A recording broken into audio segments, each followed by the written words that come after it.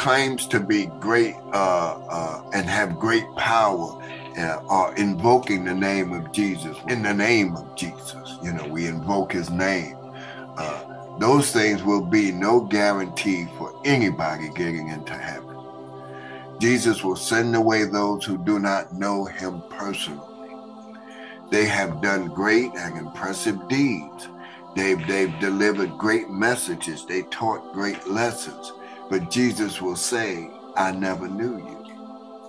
In other words, I never had a personal relationship with you, and I never went with you to do these deeds you claim, and therefore you have no part in my kingdom.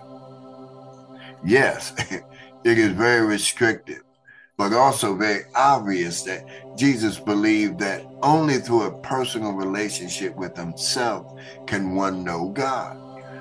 And this has often been called the exclusiveness scandal of Christianity.